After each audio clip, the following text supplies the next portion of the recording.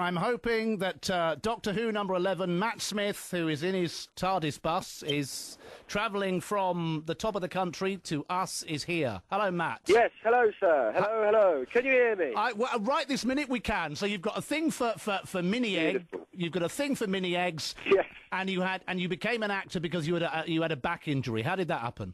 Yeah, well, you know, I think it was just as oh, Lord above, I've just whacked my head on the TV. Sorry, I'm walking around the bus trying to find the signal. The whole bus is laughing at me. This is fated. Yeah, I know. God, dear me. I was just playing too much football, really. I really just gave my head a right old whack. Yeah, and it was just, you know, it was one of those things. Yeah, I am the laughing stock of the bus. It's very embarrassing. Do you need to sit down?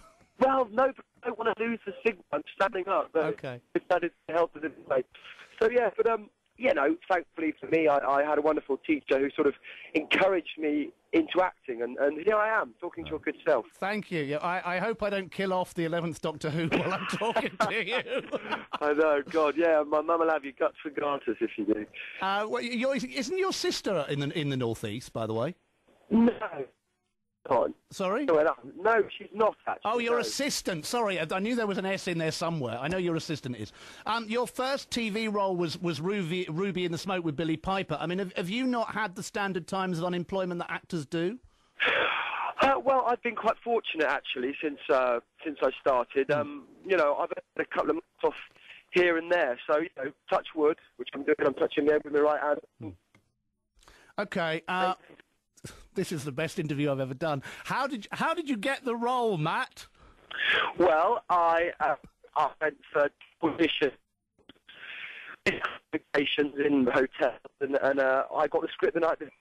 Like any other, you try and learn the line, and you try and do it as creatively as you can. What did you have to do at the audition? Well, they gave me some scenes from episode 1, a scene at the end. I can't reveal, obviously, what it is. And more scenes from episode 1 in the second audition. Right. You know, and here we are today on the TARDIS bus. All right. Through the snow. How do you deal with the die-hard fans who might criticise? Well, you know, I think one of the great things of this show is that it does divide opinion, and part of it is that everyone is entitled. If they want to criticise it, then that's up to them. All right. How, Matt Smith, is your Doctor going to be different from others over time? I mean, you're the 11th, you know, Patrick Troughton, etc. How is yours going to be different? Well, I think all of us are different. It's the first kind of starting point. There's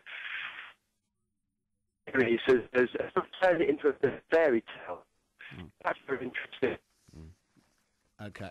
Matt, we are going to have to leave it there, unfortunately. Are you there? Hello, can you hear me? Oh, I can now. You're on your way to Sunderland. It's the most... it's the most... Down to the university down there. Yeah, you're on your way to Sunderland, and in your time machine, and I think some lucky people are going to get a preview later on. Absolutely, that's the case. Yeah. We're showing it at the... No, you're not allowed to say that!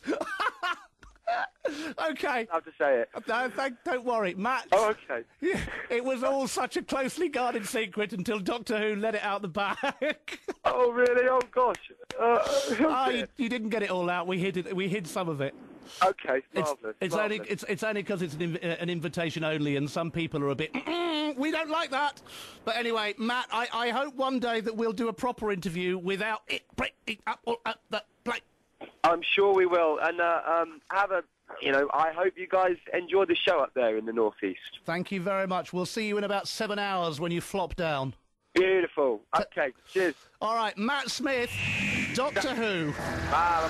Bye. Sometimes cosmic forces collide to create a wormhole which works against the gamma particles. Of course, you could just blame the Hadron Collider or whatever it's called. Matt Smith.